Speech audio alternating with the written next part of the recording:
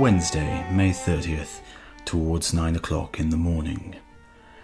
We, the judges, repaired to the place of the Old Market in Rouen.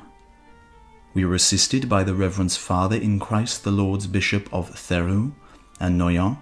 and by a number of other lords, masters, and ecclesiastical personages.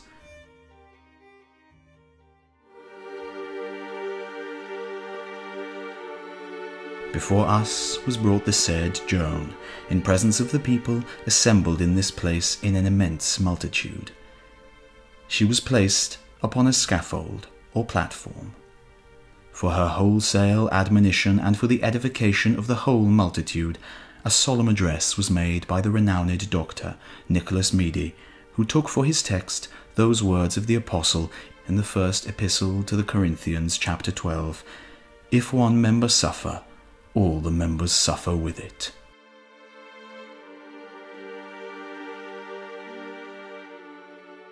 This address ended, we, the bishop, did once more admonish Joan to look to her salvation, to reflect on her misdeeds, to repent of them, to have a true contrition for them. We exhorted her to believe hereon the opinion of the clergy, of the notable persons who have taught and instructed her on all the treats of her salvation. We did particularly exhort her to believe the good advice of the two venerable Dominicans, who were at that moment beside her, and whom had sent to her to converse with her up to the last moment, and to furnish her in all surety with wholesome admonitions and counsels profitable to her salvation.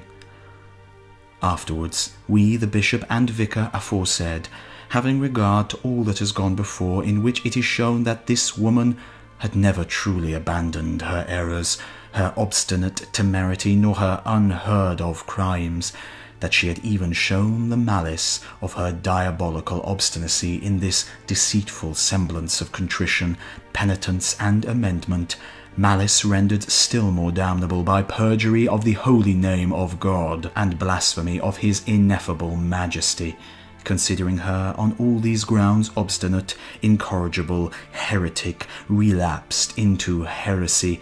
and altogether unworthy of the grace and of the communion which, by our former sentence, we did mercifully accord to her, all of which, being seen and considered, after mature deliberation and counsel of a great number of doctors, we have at last proceeded to the final sentence on these terms. In the name of the Lord, Amen.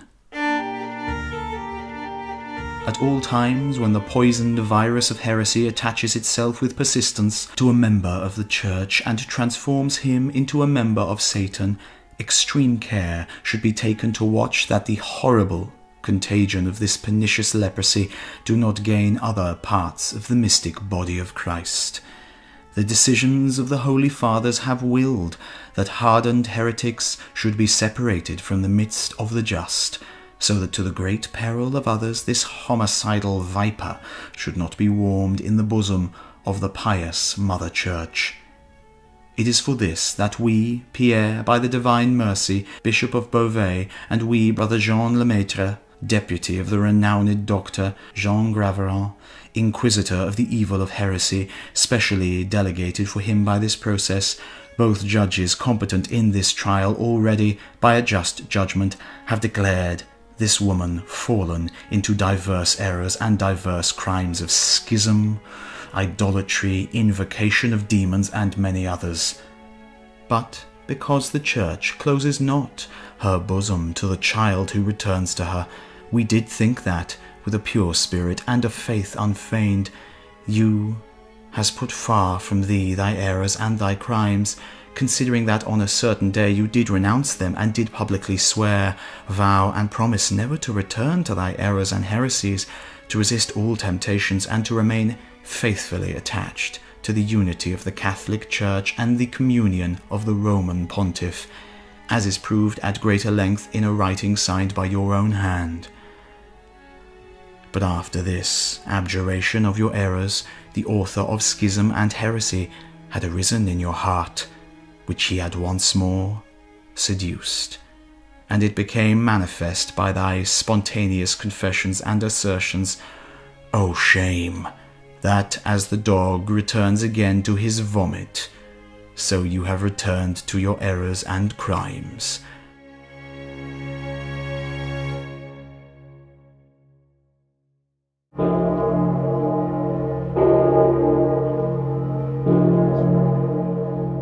And it had been proved to us in a most certain manner that you have renounced thy guilty inventions and thy errors only in a lying manner, not in a sincere and faithful spirit. For these causes, declaring thee fallen again into thy old errors, and under the sentence of excommunication which you have formerly incurred, we decree that you art a relapsed heretic. By our present sentence, which, seated in tribunal, we utter and pronounce in this writing, we denounce thee as a rotten member, and that you may not vitiate others as cast out from the unity of the Church, separate from her body, abandoned to the secular power, as indeed by these presents we do cast thee off, separate and abandon thee, praying this same secular power, so far as concerns death and the mutilation of the limbs, to moderate its judgment towards thee, and if true signs of penitence should appear in thee, to permit that the sacrament of penance be administered to thee.